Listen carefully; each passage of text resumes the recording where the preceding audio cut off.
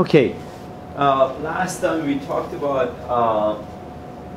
the gene regulations on prokaryotic cells, and then I started on eukaryotic cells, and then before we get to the organization of typical eukaryotic gene, this is a typical organization of eukaryotic gene.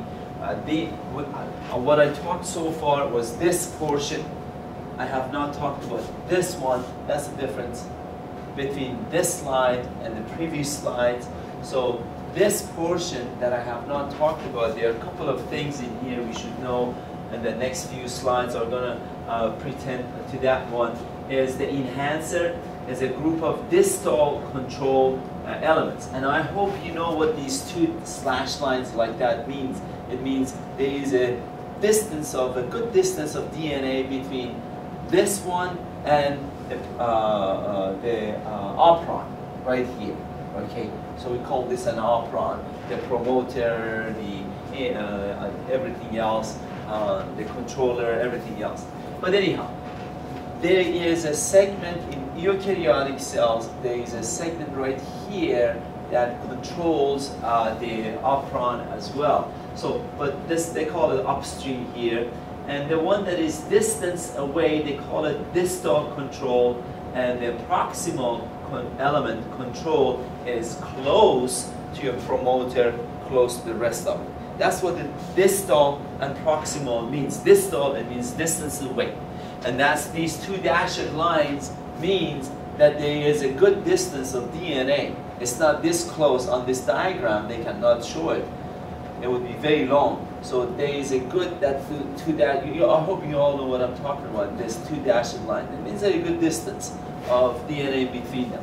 Then what happens? And the rest is same. You have your exon and introns, and then your cap here, and poly A here at the end after coding. So let's go ahead and talk about this right here a little bit.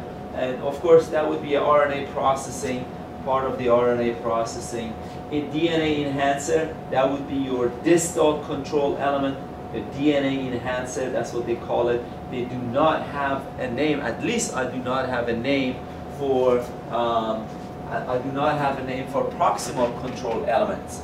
For proximal control elements, I do not have a name, but for the distal one, it's called enhancer. Okay, that's why I bolded for you guys, right here. I bolded, I enlarged it that you'll be familiar with that term, enhancer. It means it's a distal control element, and I showed it to you. And this is the proximal control element. Then what happens, of course, the exons and introns are made, and so on and so forth. Am I stuck? No, that's not going to go anywhere. Right, oh, we have a video, and that video says a few things. The lifespan of mRNA molecules helps determine how much of a protein is made. Okay. Nucleotide sequences that affect mRNA longevity are often found in the 3' untranslated region following the stop codon. Enzymes attack the poly A tail first, and eventually the rest of the mRNA. Depending on its ability to resist this degradation, a eukaryotic mRNA molecule may last from hours to weeks. The longer an mRNA lasts, the more protein is made. Okay, so the next thing, segment that we are in this chapter, they're talking about how long an mRNA stays inside of a cell. The longer mRNA stays inside of the cell, the more protein is going to be synthesized. The shorter, that it's going to be degraded. It has to be degraded by other elements that you saw in here. So that's the next few slides are going to be the rules of transcription factors. To initiate transcription, eukaryotic RNA polymerase requires the assistance of transcription factors, and I will show you a picture of that. General transcription factors are essential for transcription of all proteins codon genes. In eukaryotic, high levels of transcription of particular genes depends on control elements interacting with specific transcription factors. enhancers and specific transcription factors, proximal control elements are located close to the promoter. That's what I said in those diagrams. And the distal one is called enhancer. Okay. Right here, this is a protein, and we call it the domain. This is a protein molecule. Right here, all of this is a protein molecule. This is DNA. Okay. Now, you remember from beginning of semester, I talked about primary, secondary, and tertiary, alpha and beta. So this would be your beta one, right? The twisted one, the alpha one. I'm sorry, this is the alpha one. The beta one is the pleated one. Protein molecules. The alpha is twisted, and beta was pleated. So we talked about that. But those are protein molecules, and they call them activator protein molecules. What does that mean? Activator protein molecules. Okay. In here you have two of them. This one, there are two different ones. But a portion of this that attaches to DNA and a portion of that one that attaches to DNA, that portion is called DNA binding domain. The ones that are not attached to DNA, this portion is called activation domain. And what does that mean? Activation domain, it means it gets the DNA ready for transcription. That's what it means. The activation domain, it gets the DNA right here, it gets the DNA ready for transcription. And that's what it means. Two activated, of course, this, you need that one, and also you need that one. This is the, you see, this is the continuation. This is the continuation of the purple one, and this is the continuation of the orange one. Okay, but the portion of the orange domain attaches to DNA, and a portion of course, the purple one attached to DNA, and the other ones are out of DNA, and it gets the DNA ready for transcription. And you know what transcription is. DNA, based on DNA, RNA is synthesized. Okay, so promote transcription, right here. That's what I wrote it down. Two activators, two activators, proteins to promote. Okay, an activator is a protein that binds to an enhancer. Remember enhancer I just gave you in the distal portion of the DNA. That's what happens. It attaches to the enhancer and it stimulates transcription of a gene. Activators, these are activators. Activators have two domains. Okay, so activators have two domains, one that binds DNA and the second one activates transcription. Okay, so we didn't talk about that. Bound activators facilitate a sequence of protein-protein interactions that results in transcription of a given gene.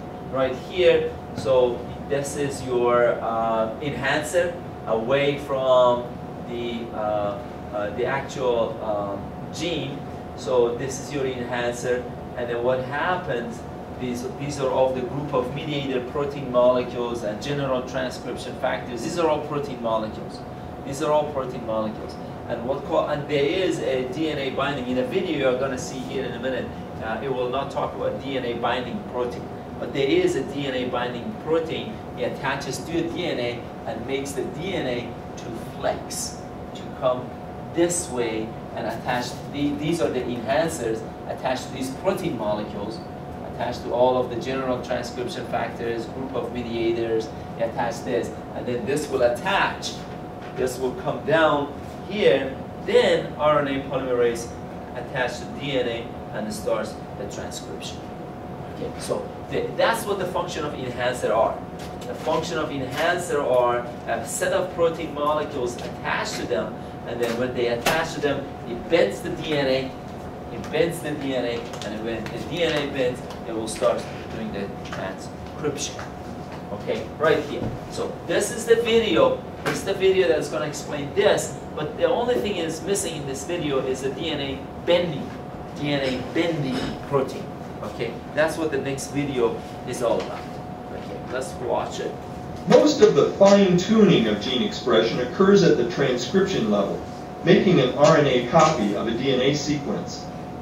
Recall that to initiate transcription, an RNA polymerase must bind to the promoter region adjacent to a gene. This cannot occur without the help of specific protein transcription factors. Some transcription factors, called activators, bind to enhancer regions some distance from the gene. The DNA bends, bringing the activators closer to the gene, where the activators interact with other transcription factors and RNA polymerase to initiate transcription. Right? It's not talking about DNA bending protein. It's not talking about that one. But there is a protein molecules cause the DNA to bend, and I already talked about all of that, and then bends to this area, and then of course the RNA polymerase go ahead and starts making the mRNA. Okay, so combinatorial control of gene activation, a particular combination of control elements can activate transcription only when the appropriate activated proteins are present. Okay, this view, what this PowerPoint says, and the next few ones it says, I already talked about it a little bit, but this one giving you all of the nuts and bolts. What this one is saying that the cells in your eyes make a protein molecule called crystallin. The cells in your liver makes a protein molecule called albumin. Albumin is responsible for the osmosis in your blood. You need it. And then crystallin is needed in your eye that you can see. Okay, it's a protein molecule. So let's talk about them, how they are different, how these two cells, liver cells, lens cells. Okay, liver cells, lens cells, and they have the same DNA. We talked about this. The cells in your liver and the cells in your eye and your liver, they both have the same chromosomes, same DNA. They are exactly same, except the shape of them, except the protein they make, but genetically they are same. Okay, so let's look at it, how they make a different type of protein molecule. Here it is. So you have specific transcription factors. The key thing is the difference between these two is specific transcription factors are made in particular cells. So this cell, liver cell, is making these transcription factors that are different than these transcription factors. When they are making these transcription factors, then the DNA bends, everything that we talked about attaches right here, those transcription factors. What? Okay, this one, that one, that one, that one. So it bends, and now this segment of DNA is going to be transcribed and of course later on translated. However, in a lens cell, look at that one, is attaching a different one, different than this one. Okay, and that one, same as that one. Okay, and then this one is different than that one. So these are the transcription factors that are different in each cell. As a result, then a different gene is going to be transcribed and the protein molecule is going to be synthesized based on that.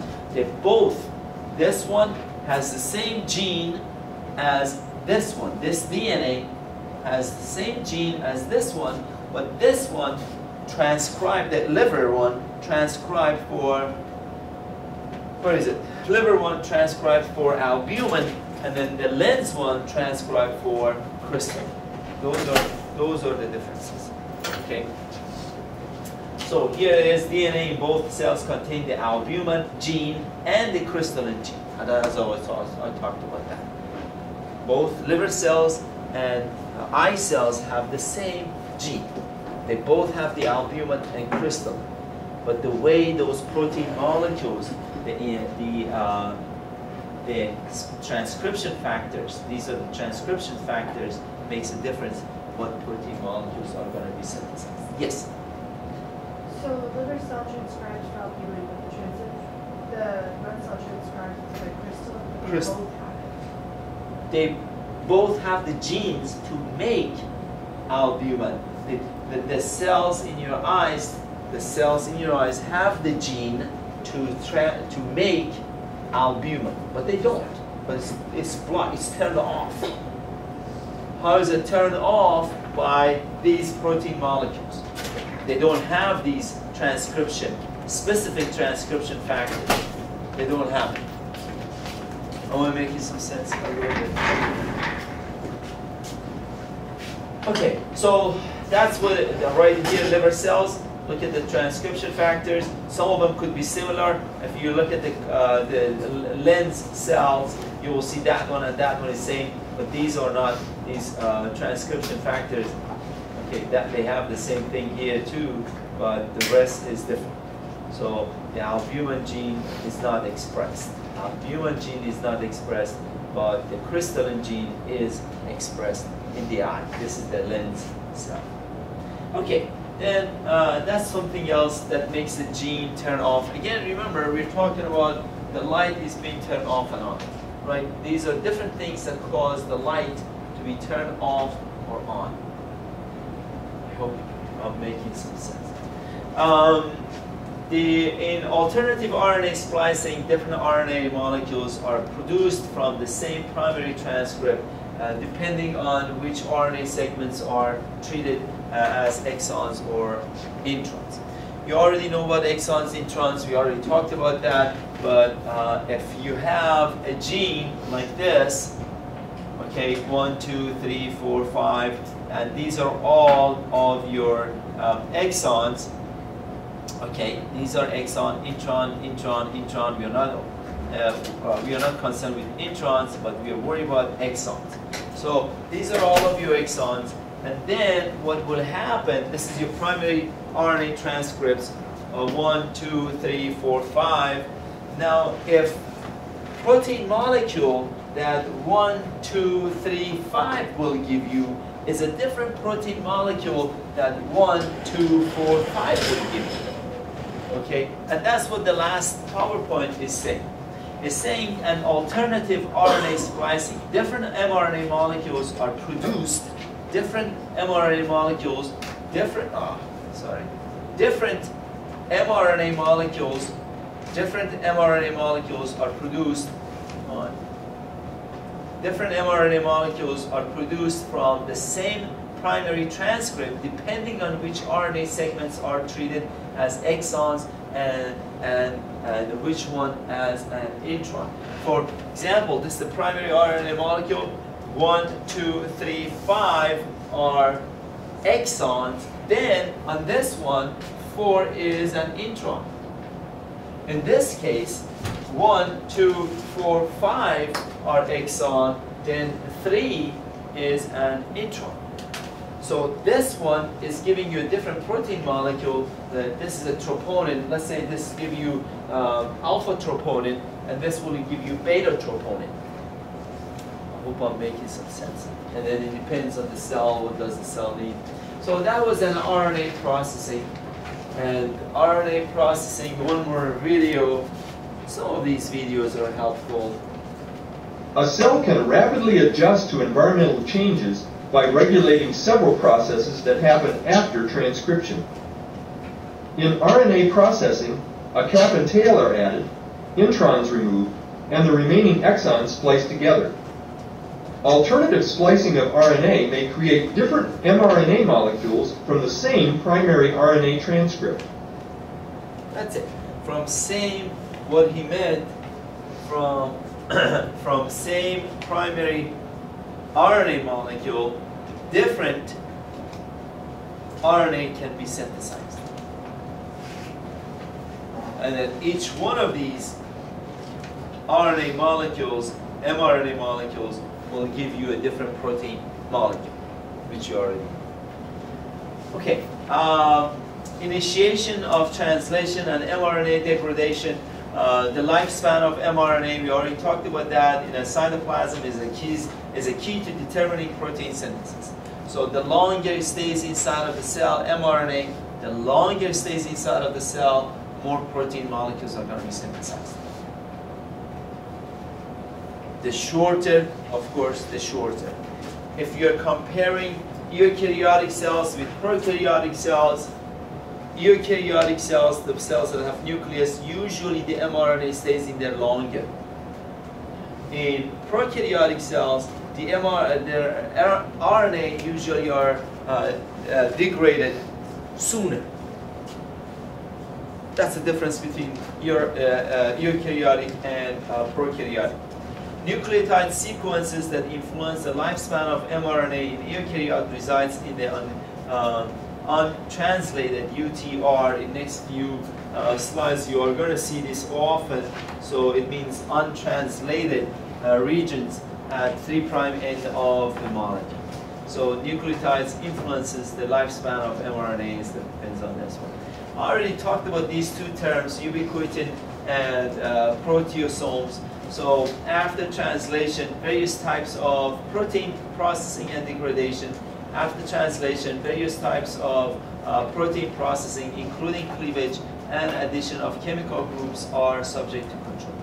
The length of time each protein function is regulated by selective degradation. Cells mark proteins for degradations by attaching ubiquitin, which I already talked about, that a single chain of polypeptide to them, and then the big protein molecules, proteasomes, who will come and degrade the right here. You've already seen this video, but a cell can get rid of abnormal or damaged proteins and limit the lifetime of functional proteins by means of selective degradation. The cell marks the protein for destruction by attaching small ubiquitin proteins. Giant protein complexes called proteasomes recognize ubiquitin and break down the tagged protein.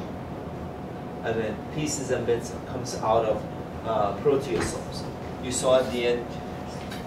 So at the end, proteasomes comes out. Non-coding RNA play multiple roles in controlling gene expression. Only a small fraction of DNA codes for proteins. So all of the DNA, all of the chromosomes inside of your body, all of the genes you have inside of your body, only a small fraction of them are responsible for the proteins that are being made. A big portion of it is just therefore they call them non-coding. They're called non-protein coding DNA. A big portion of it. Very small of the non-protein DNA consists of genes for RNA, such as rRNA and tRNA. A significant amount of, I bolded for these guys, I hope you got my internet, I said the chapter 18, the ones, these are, I bold them for you. So what are some of the write-ups? Significance are here. Significant amount of genome may be transcribed into non-coding RNAs, which we call it ncRNAs, non-coding RNA. Non-coding RNAs regulates gene expression at 2 points, mRNA translation and chromatin configurations. Okay, effects of mRNA by microRNAs and small interfering RNAs. MicroRNAs, MI, they call it MI RNAs, are small single-stranded RNA molecules that can bind to mRNA. These can degrade mRNA or block its translation. So micro-mRNA is another factor, can turn off, is that right? It can turn off, there are different things. It's just like I come turn off the light, or Reno comes turn off the light. I don't know, the next person, another faculty comes and turn off the light. So there are different ways of turning off a gene. And one of them is by microRNA. It is estimated that expression of at least half of the human gene is maybe regulated by microRNA. Okay. Here it is, an example of it. This is a protein molecule. The blue is a protein molecule. This is a microRNA. Two possibilities, two ways. One way is that attaches the microRNA attaches to the RNA and degrade it, break it down to pieces. The other possibility is attached to it and does not allow, this mRNA goes through the ribosomes. This is the ribosome. So there are two ways. Either the microRNA attached to the mRNA and breaks it down, or attached to it and does not let it go through the ribosome. Those are two ways that microRNA act. Okay, we're talking about microRNA degradation. Another set of RNA we have besides microRNA is called small interfering RNAs, siRNAs, small interfering, are similar to mRNA in size and function. Okay, so they are called smaller.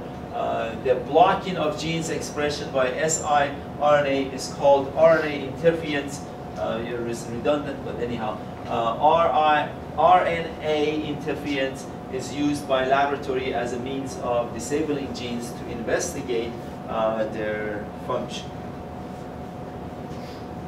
Chromatin remodeling by non-coding NC stands for non-coding RNA.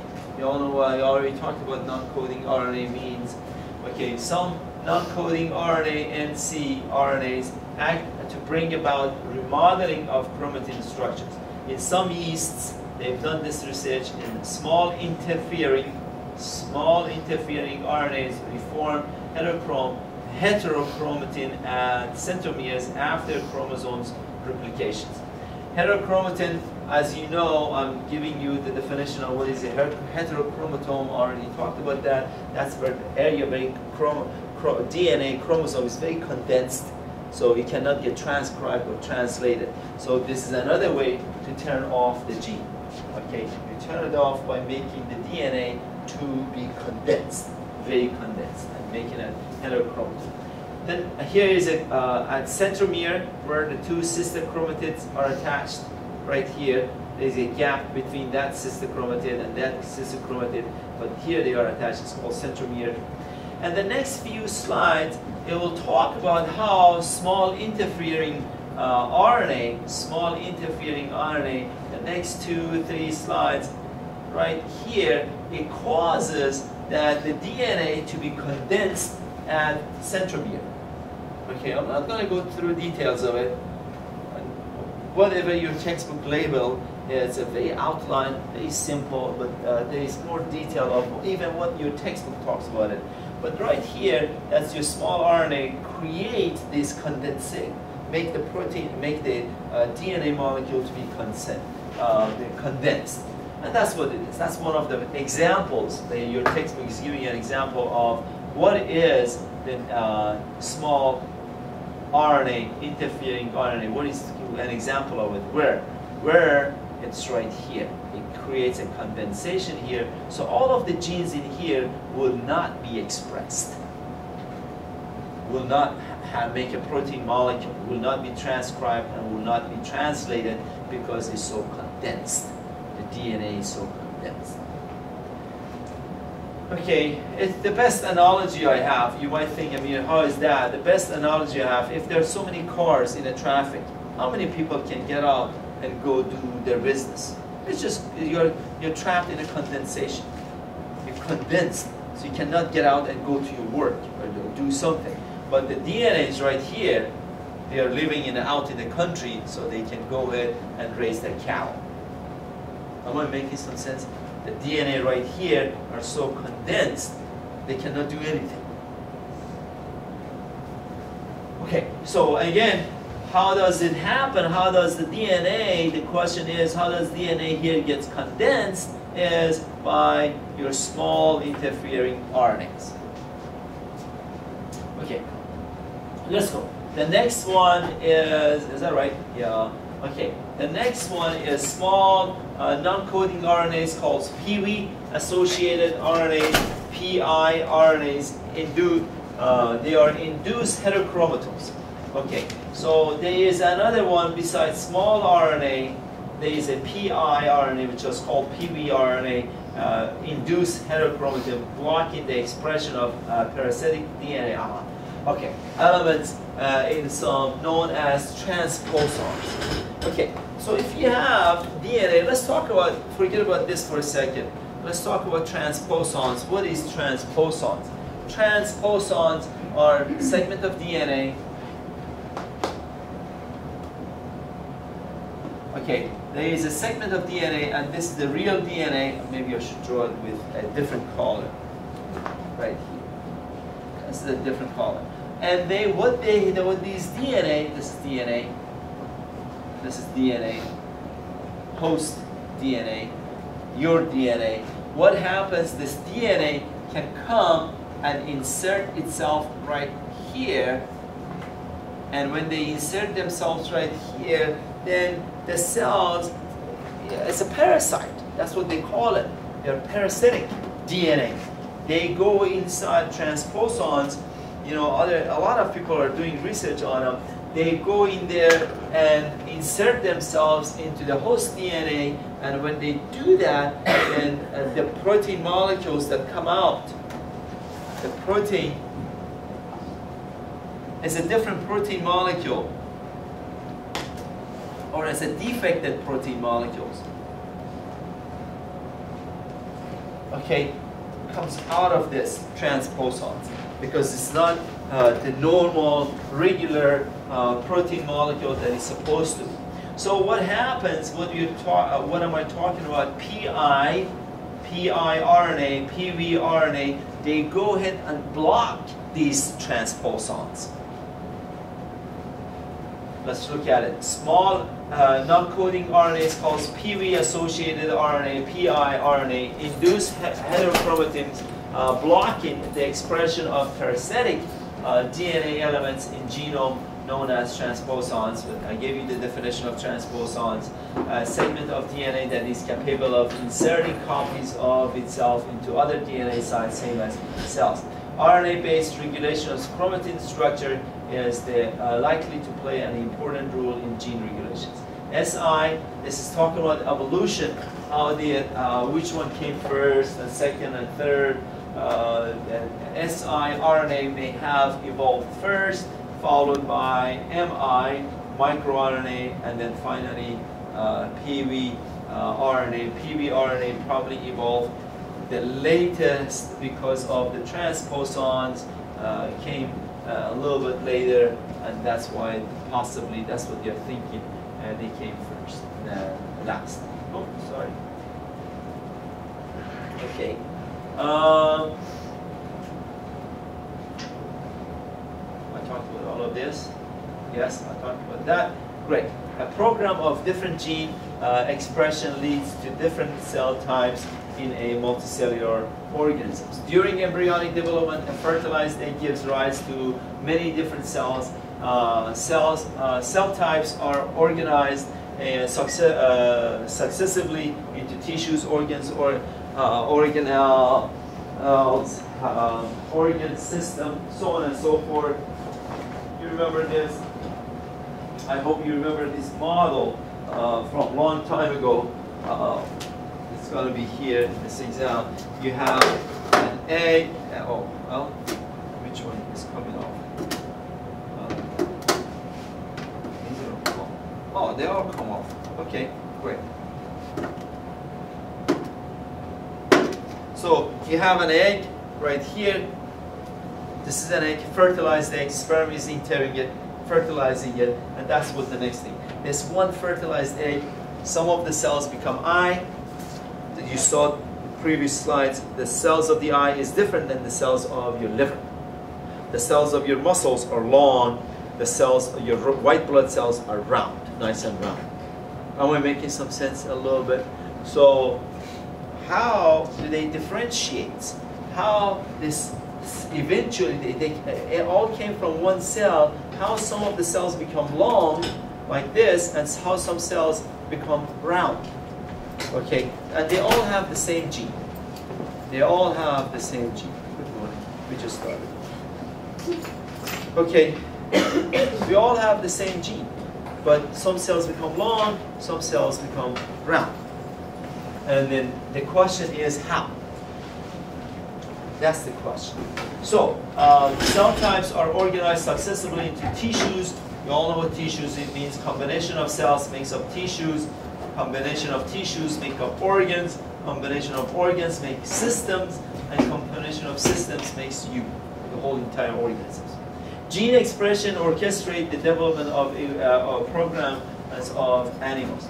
The genetic program for embryonic development and transformation from zygote to adult results from cell division, which you know, it's mitosis.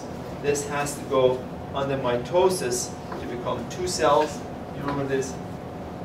Become one cell, one fertilized egg becomes two. This is called zygote, right? You remember that? Becomes two cells become four cells. 4 cells become 8 cells, 8 cells become 16, 32, so on and so forth. So, mitosis. And then cell differentiation occurs. Sooner or later, some of these cells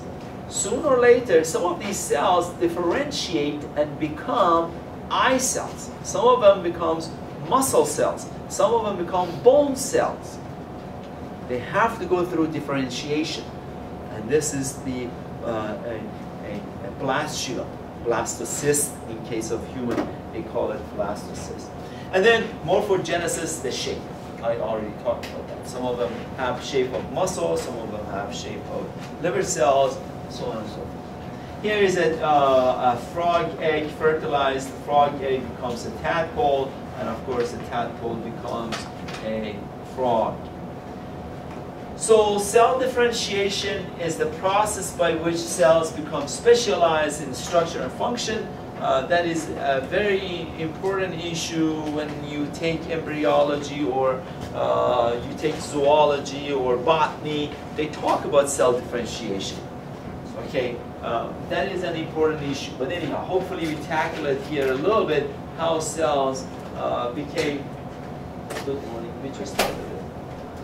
How cells become different. So the physical process that give an organism its shape constitute morphogenesis. Morphogenesis means shape. Okay. Differential gene expression results from genes being regulated differently in each cell type. Materials in egg sets up gene regulation that is carried out as a cell divides. Here I have a frog cell.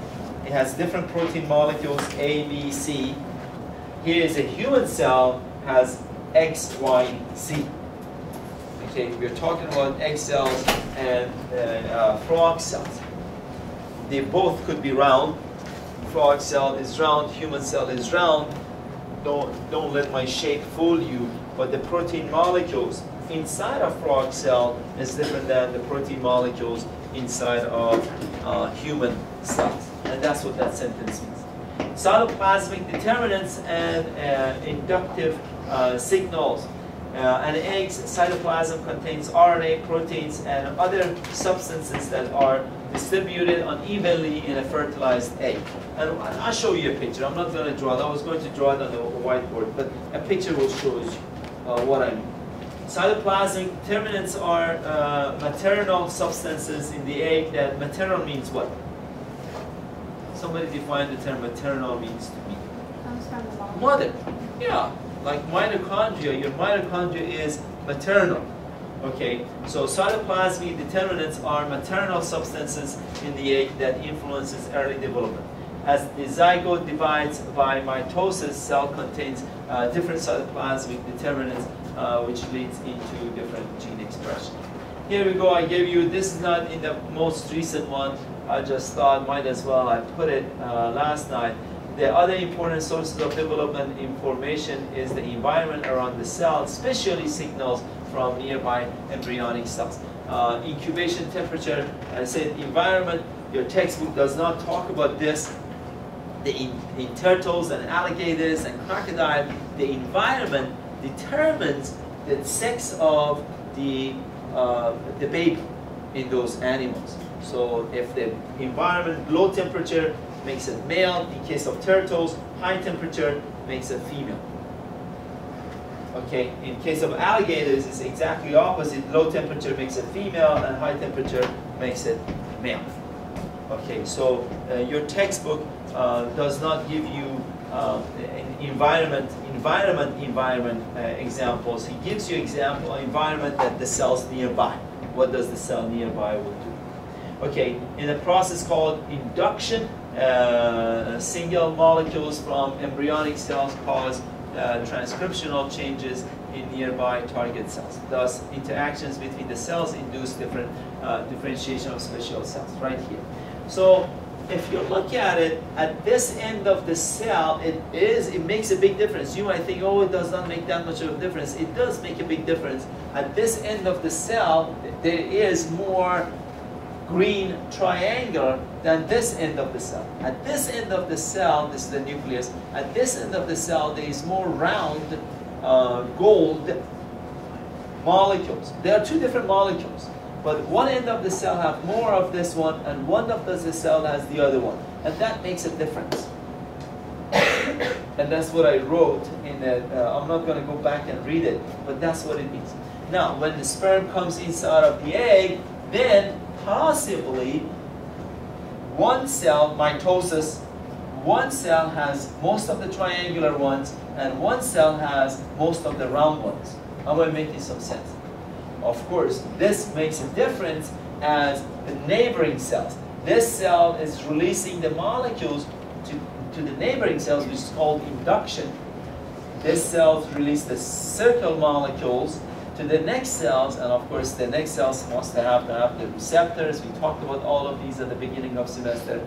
And then this cells, well, the genes are turned on, and when the genes are turned on, then it differentiates to different type of cells. I'm talking about, the bottom line is, guys, I'm talking about differentiation. How this one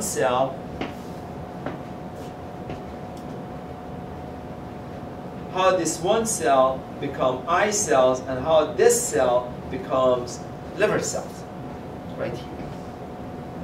Okay, by this, they call it induction. Okay, Reno. Right here, sperm and egg, all of those pictures that I talked about, it goes over a little more details.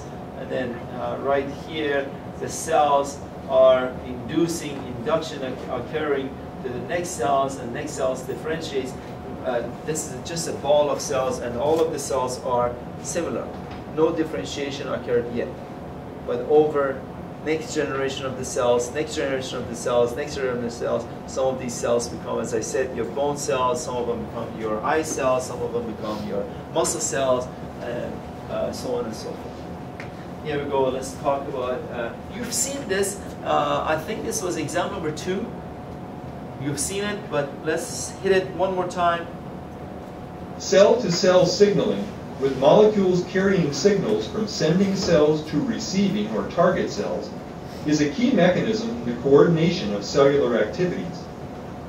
In most cases, a signal molecule acts by binding to a receptor protein in the plasma membrane of the target cell and activating a series of changes, a signal transduction pathway, that triggers a specific response within the cell.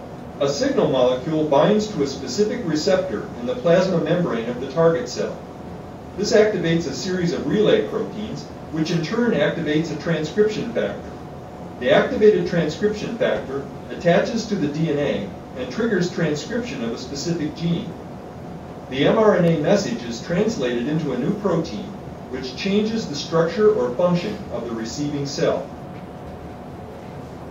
Bottom line, you already, some of this, like G protein, you remember that? We talked about this at the beginning of semester. And then, of course, these are the new, what happened here, the transcription factor went to the RNA and created that one. So we talked about that. Sequential regulations of gene expression during cellular differentiations, determinations. It means when a cell commits itself to whatever it is, it's not going to go back to other cells. It's called determination. Irreversibly commits to a cell its final fate. Determination precedes differentiation. Okay, so we have determination and we have differentiation. And determination is the final product. Cell differentiation is marked by the production of tissue-specific proteins. He's giving you an example of a MyoD and MyoD protein molecules, and what happens. The myoblasts are the cells determined to produce muscle cells and begin producing muscle-specific proteins. MyoD is a master regulatory gene, encodes a transcription factor that commits the cell to becoming skeletal muscles. The MyoD proteins can turn some kind of differentiated cells, fat cells and liver cells, into muscle cells. Right here, it's an embryonic precursor cells. That's a nucleus. Yeah, here is a master regulatory gene for myo-D. So it determines if it's going to become a muscle cells or not. Other muscle-specific genes are off. Other are off.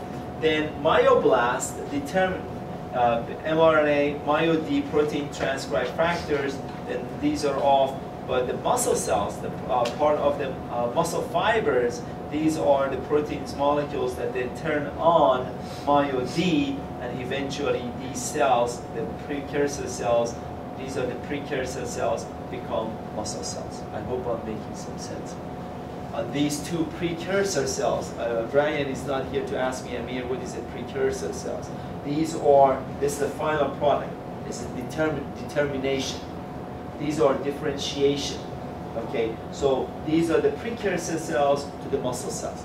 Here they are turned off, the genes are turned off, but here the genes are turned on and eventually become a muscle cell. I hope you guys can see that. You're almost done.